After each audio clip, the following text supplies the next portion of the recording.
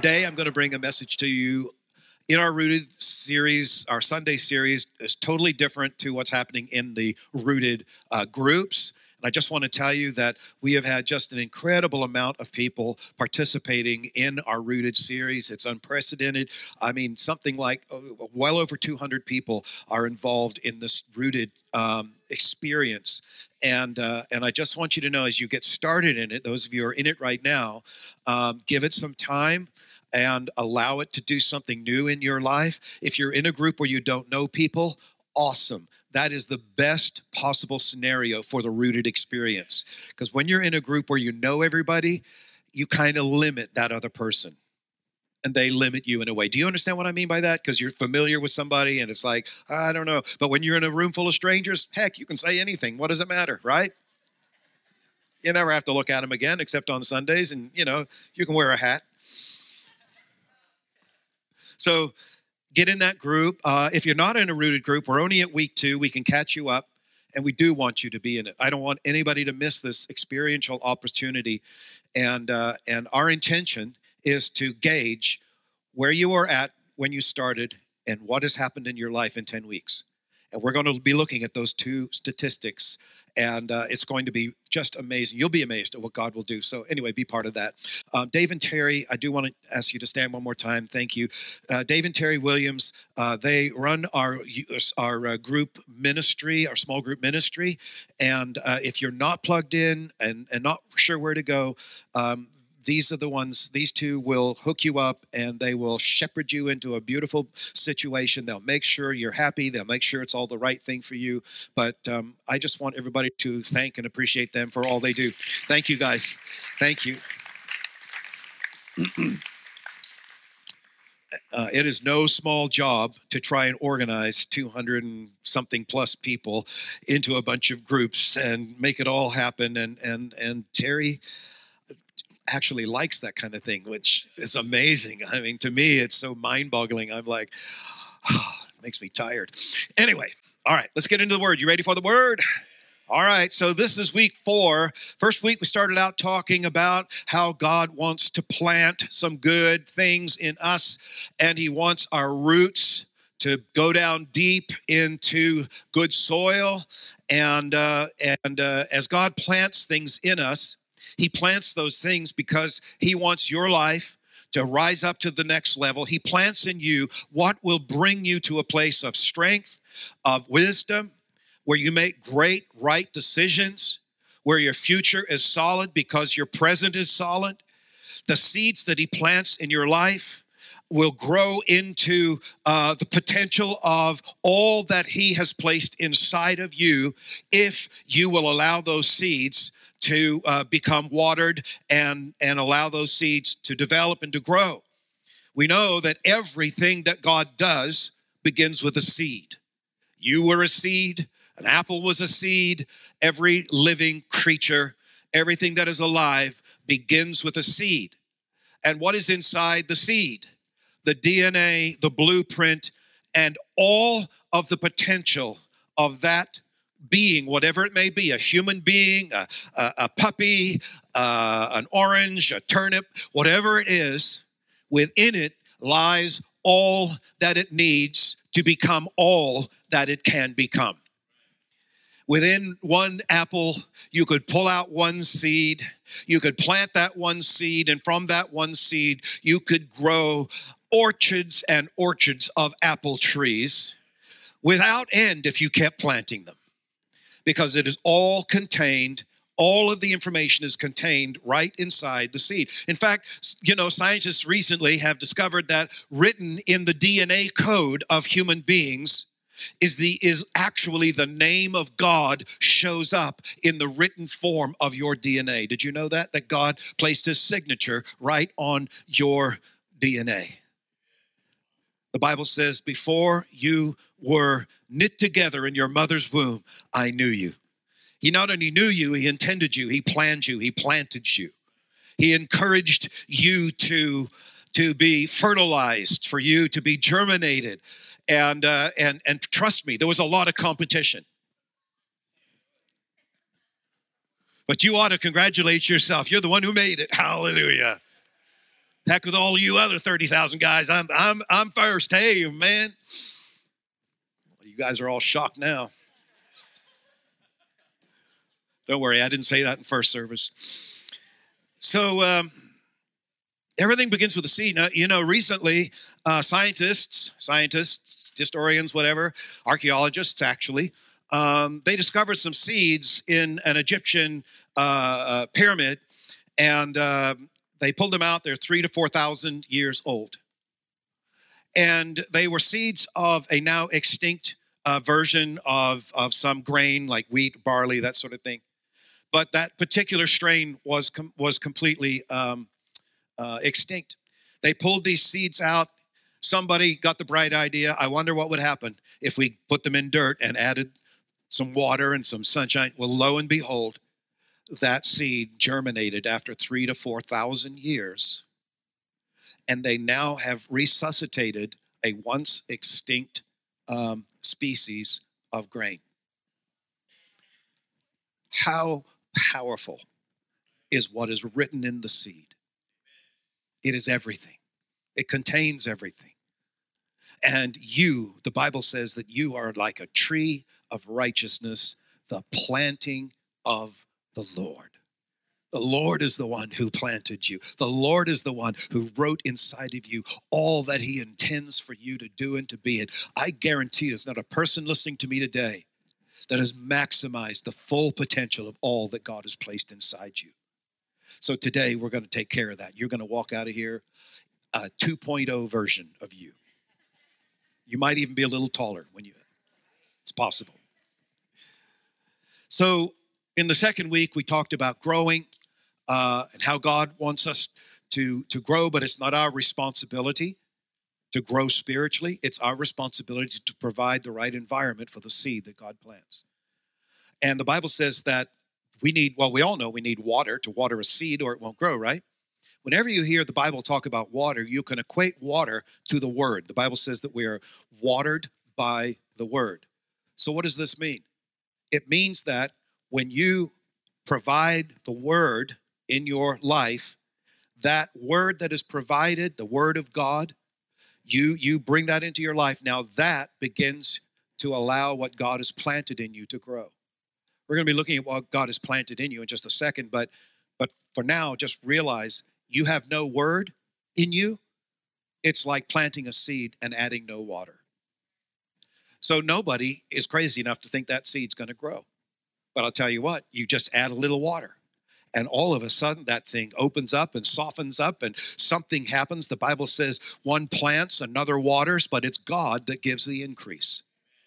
So it's God that's going to cause this thing to grow. We don't know how it grows. It's miraculous. But what we do know is we got to give it the right environment. The third week, we talked about pruning. And pruning is where God says, I can see that you've been fruitful, but I bet you could be even more fruitful. And God will surgically come in and remove a few things that are stealing your energy and diverting you one way or another. And then once you've been pruned, and he's cut away some things that are slowing you down, now all of a sudden you can produce so much more and better fruit. So we talked about that in the third week. And I read a T-shirt the other day. It came on my computer, and it said, "Eat a prune and start a movement."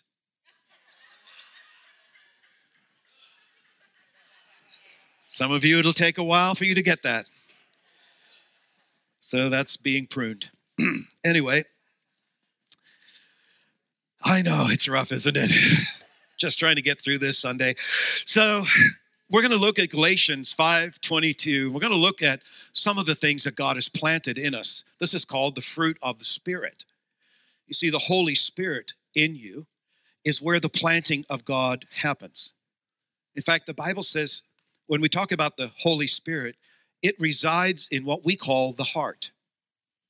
Your heart, not the physical fleshy heart, but that place in you where the Spirit of God takes up residence.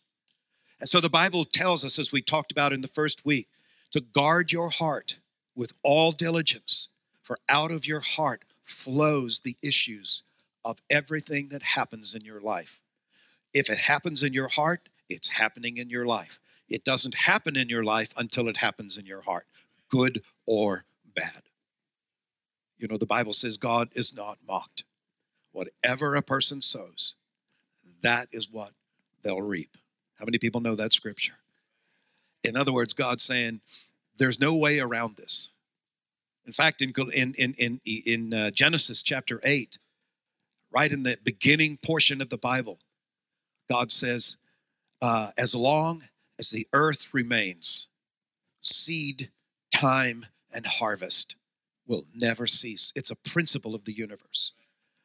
It is how all created things come to pass. Seed, comma, I know that says seed time, but we could say seed, comma, time, comma, and harvest. So we know what the seed does, we know what the harvest is, but what's in the middle? Time. It takes time to develop the seed into the harvest. And it's that between time that we get messed up often. And often we allow the enemy to sow things into the garden of our heart that begin to choke the roots of what God has intended for you to experience in your life and to have to strengthen you. So let's look at some of those things that God has given to us that we can begin to develop in our life. The fruit of the Spirit, God sows it into us in seed form. It's love, joy, peace, patience, kindness, goodness, faithfulness, gentleness, self-control. And the Bible says against those things there is no law. In other words, if you do all these things, or let me say it another way, if you allow these things to develop in your life, you will be living and walking by the Spirit. Somebody, you know, sometimes the Bible says, it says things like in the book of Romans, it asks the question, you know, are you going to walk by the flesh or are you going to walk by the Spirit? And what on earth does that mean? How do I walk in the Spirit? You know, does that mean I go walking on the water? Does that mean I sit around cross-legged humming hallelujah? I mean, what do I do to walk in the Spirit? Well, here is, you know, finally, I'm going to clear that up for you. You walk in the Spirit by producing, promoting, and planning and developing love in your life. In other words, I am not going to react the way my family reacts. Come on, you know all the hotheads in your family. You're not just because your family's, got a bad temper, you don't have to have a bad temper. Just because your family's a bunch of alcoholics, you don't have to be an alcoholic. Somebody say amen. Just because you were brought up a certain way, to think a certain way, you don't have to act that way. You don't have to be that way. If you're going to walk in the Spirit, you're going to determine, I'm going to be loving. I'm going to love others. And when I say loving, I mean I'm going to love like Jesus loved me. I'm going to do unto others as I would have them do unto me. I'm going to do and love others the way that Christ loves them. Come on. Does Christ love your enemy? Unfortunately, yes. So what are you to do? You are to walk in love at all times. Love eliminates the room that you might normally have to judge people, to prejudge people, to look at people in a certain way. You can't do that when you're operating in love. You can't look at a person and judge them on the surface if you're going to operate in love. See, love says, no, you can't go walk around judging anybody. But it's not a written rule. It's just an automatic response of, I'm going to walk in love. I'm going to walk in the Spirit. So today, I'm going to love everybody God puts in my path. I'm going to be forgiving to everybody who needs forgiving. Whether they deserve it or not, I'm going to give it because love is a sacrifice. Love is a sacrifice, folks. Right? Love is not lust. Love is a sacrifice. Lust just lights the match. But after that, you got to keep the fire burning, folks. Well, all right, I'll move on. So, love, joy, peace. You want to have joy in your life? Last week we talked about in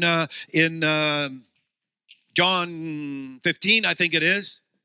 5:15? Anyway, it's in there in John somewhere.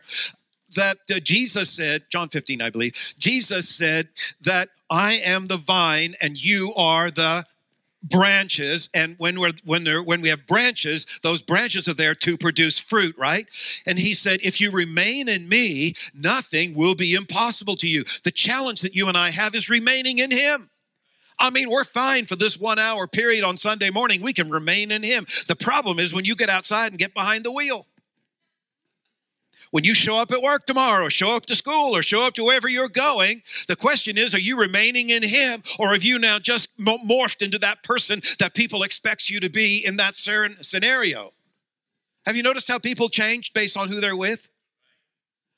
Or you can be rooted in the vine and you can operate in the things of God and not change depending on who you're with, but change on depending on who's inside of you. Come on, somebody. And so if you want joy, Jesus said, I'm the vine, you're the branches. Anything you ask for me as you're plugged into me, you can receive. And then he goes on to say in that very same passage, I'm telling you this so that your joy might be full. So if we want to have the fruit of the Spirit and have joy in our life, how does that work? We got to stay plugged into Jesus, y'all. Come on, say amen. We got to be plugged into the Lord.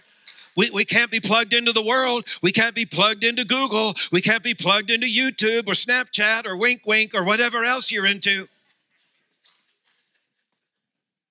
You know, if you think you're going to TikTok your way to heaven, it ain't going to happen. I'm telling you right now, of all social medias, I would consider that to be the most dangerous for many reasons, but I'm not here to talk about that. But I do want you to realize we got to know where our source is in our life. Is that right? The fruit of the Spirit, love, joy, peace, patience, kindness. And the thing is that these seeds are present in our life, in the life of every believer, but they must be cultivated and used to become our new nature. What does the Bible say about your nature? It says in Corinthians, I don't have it on the screen, but it says that when you are in Christ, you are what are you? You are a new creation. Everybody say, new creation. You're a new creation in Christ. And then it goes on to straighten you out. He says, behold, old things have passed away, and everything has become new. The challenge is we want to keep resurrecting that old dead corpse of ours. And God says, don't let that thing plant anything in the garden of your heart. I'm planting something to bring potential into your life like you have no idea. Many of you just have no idea what God has planned for you if you would allow the seeds that God plants in you to begin to grow. You just don't water them because you don't see the future. You don't water them because you don't have a vision of what God is getting ready to do in your life. But I'm telling you today that you participate in what is about to happen in your life. One of the things I would hate to happen is to show up at the gates of heaven and find out that I left a bunch of stuff undone, that I left so much on the table. That God would say to me, man, you could have done this. You could have done that. You could have been here. You could have, changed this. You could have made such an impact if you'd only watered the stuff that I put in your life. But instead, you watered some of the wrong plants. Anybody been watering some of the wrong stuff once in a while in our lives? But hey, today I'm telling you how not to do that. We're just going to begin to water some good things. Now, the Bible does tell us in Galatians a whole list of things that come out of our flesh. And these are the things that if we do these things or allow these things in our life, then we're sowing to the flesh. And all that we're going to benefit from is death. It's going to create death in us. So here's the list. I didn't put it on the screen because it's a nasty list.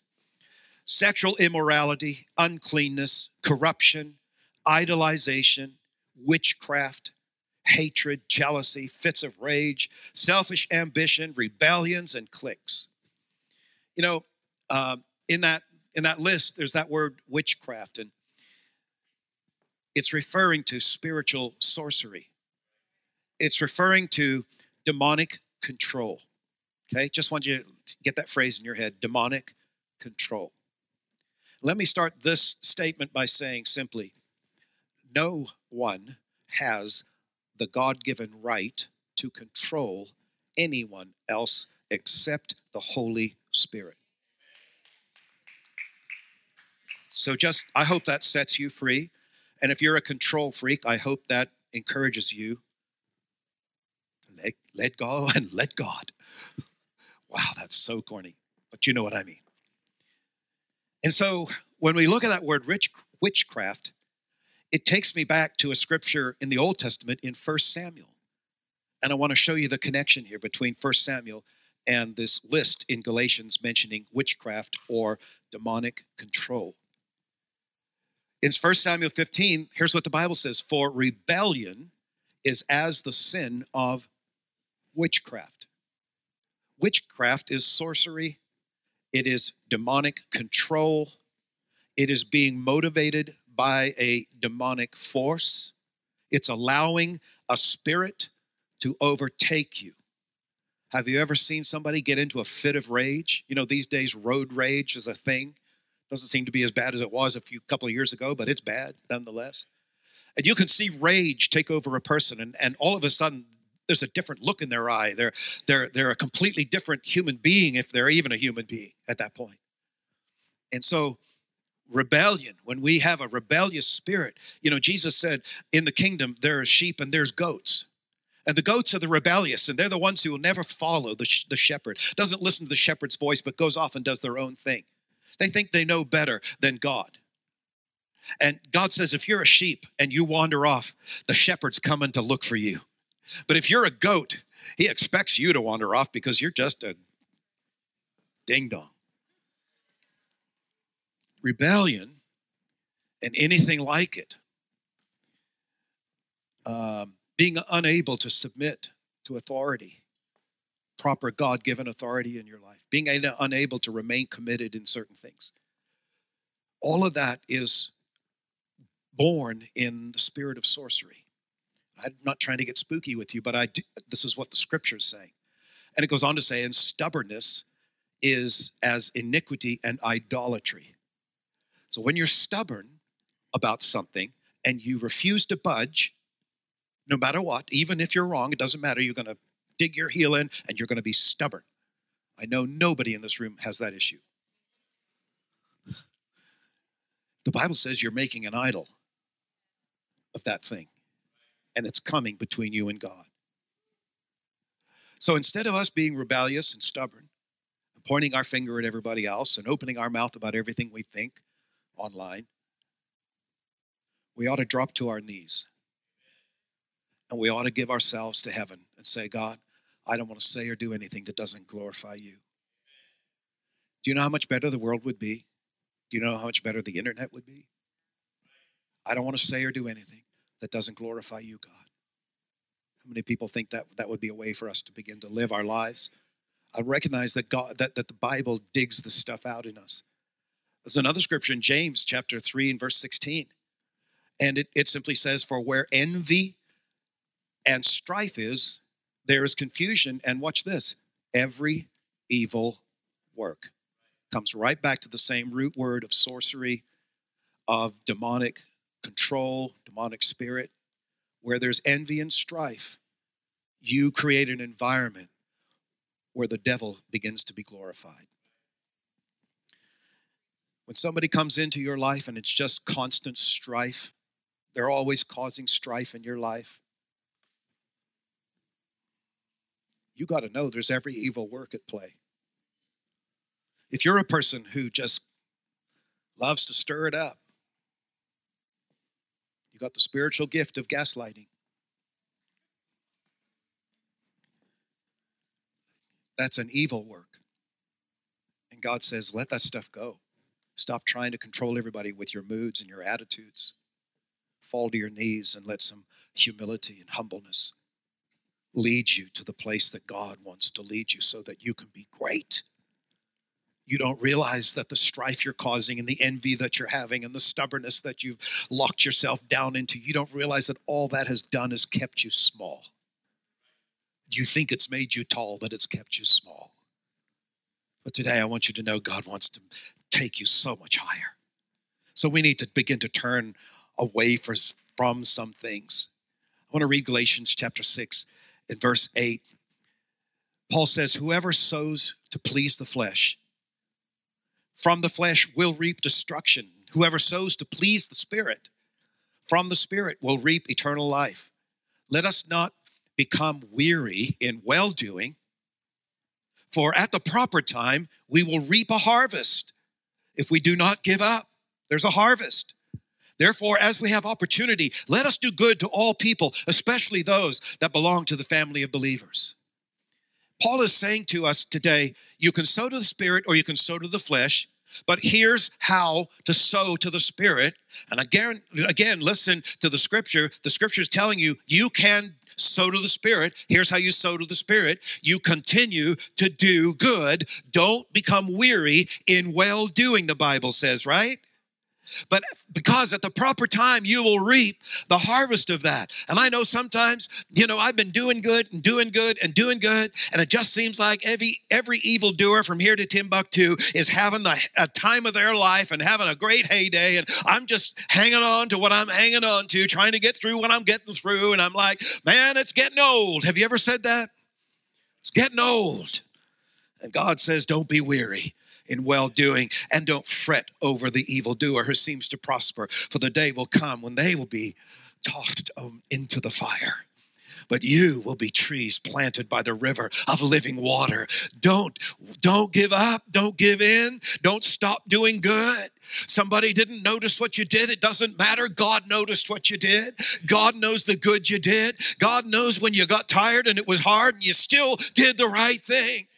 God knows when you were tempted and you were tempted and you were tempted, but you still did the right thing. He knows. And he said, you will reap a harvest of blessing in your life. You will rise above all the others. You'll begin to live a life that others only dream of living because you were able and ready to pay the price in private so that you could enjoy the blessing in public. You want to have a great home, great marriage, great family. Those are the things God plants in us, but it comes from what we allow to flourish. We want that harvest. I want that harvest. You want that harvest. Sometimes it looks like the harvest ain't coming or there's a big problem with the harvest. Don't worry. Can I just give you some advice? I didn't give anybody else this advice. Again, I need to charge extra for this, but don't worry about the harvest. The harvest is not your problem. Your problem is to cultivate the seed. Keep watering it with the word. Keep watering it with the word of God. What does the word of God say? Just repeat the words of God, and that waters the seed that God has planted in you. You know who has to worry about the harvest? The Lord of the harvest. God is the Lord of the harvest. You just keep doing the right thing. You keep planting the right seed. You keep making the right choices. You keep staying strong in God. You stay humble in the Lord. Come on. And God begins to do other things in you that you couldn't make happen. Well, I guess our time is kind of up. Let me just read this last scripture in Philippians chapter 2, and then I'll let you go. Therefore, my dear friends, as you have always obeyed, not only in my presence, but much more now in my absence, watch this now, continue to work out your own salvation with fear and trembling. For it is God who works in you to will and to act in order to fulfill his good purpose. God has a good purpose that he is fulfilling. God is in the process. God is about to take you to the next place so he can fulfill his purpose. His purpose has not been fulfilled yet. You know how I know that? You're still breathing. When you go to heaven, job done. While you're here, he's still bringing your purpose out.